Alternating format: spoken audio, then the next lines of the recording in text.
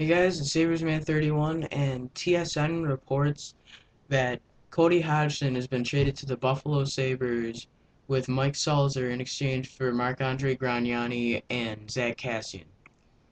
Everyone on the internet says that the Sabres won this trade, but I'm not really sure. I mean, Kassian is a huge prospect for the Sabres. He did great in the World Junior Championships 2 years ago, and I think he will be as good as Hodgson is now in 2 or 3 years. He just needs to develop.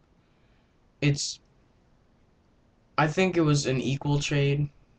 The Sabres didn't really win, but please tell me what you think in the comment section below, and thank you for watching, guys, and peace out.